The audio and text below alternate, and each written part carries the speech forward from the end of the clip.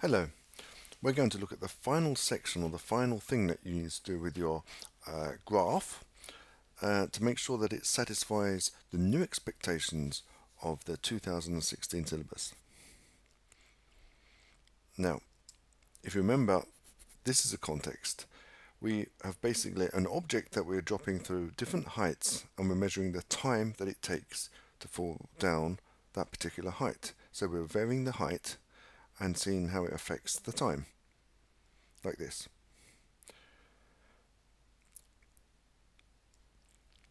So we're basically, the independent variable is the height, and the time taken for the object to fall, the cat to fall, will be measured 3 times, and then we will find an average.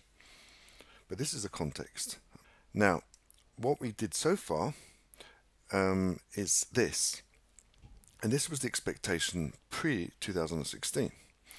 We have the uncertainty, variable error bars for every point, and we basically decide the maximum minimum lines of best fit by looking at the first and the last points. That will decide the maximum minimum lines of best fit. But there's always been a problem with these. And the problem is that the uncertainty of the last point here, the last value, the uncertainty of the last values ignores the fact that the other points are actually quite precise. It's not really representative of the precision of these values.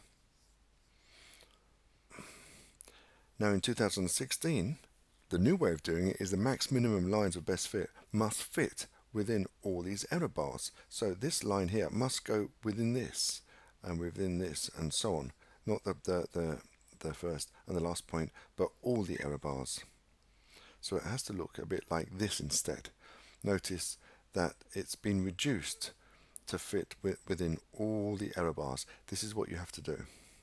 But it's not so difficult, and we're going to look at how you can adjust what you have already to this. So now the 2016 version, the maximum minimum lines of best fit are within all the error bars. So this is the graph we have, and we're interested mostly in the last point. Maximum minimum lines of best fit will depend on this last error bar here. So we're going to change these so that it actually fits within these error bars. So we're interested in these 2 points here. Now, in order for this line to come down a bit further, let's try another value, 0.8. Let's try that. That's too much. It's come well within the error bar. Let's try 0.9. That's a little bit too high. 0.89. That's better. Now we look at the lower line, the minimum line of best fit, and we need to increase this last value. 0.6. That is still a bit too high. 0.59. See, there we have it. Now these lines fit exactly within all the error bars. So we now have 2 new values for the gradients that fits all the points, not just the first and the last error bars.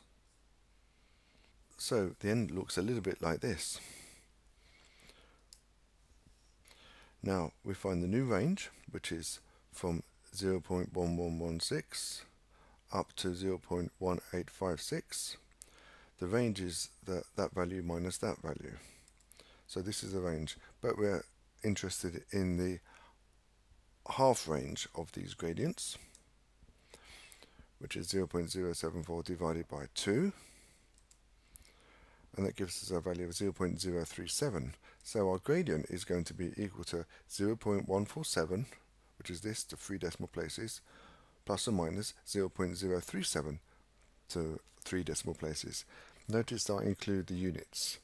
It's the change in time squared divided by the distance, seconds squared per meter.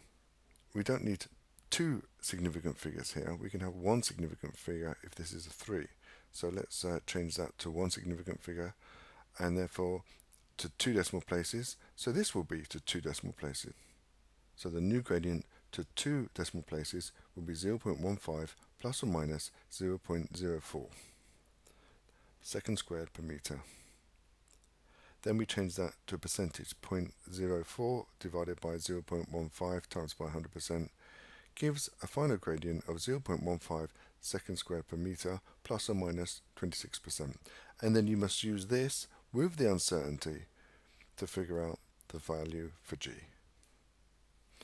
I must acknowledge this website for the falling cat. I must also say thank you to the cat for offering to offer his life for the interests of science. Thank you, cat.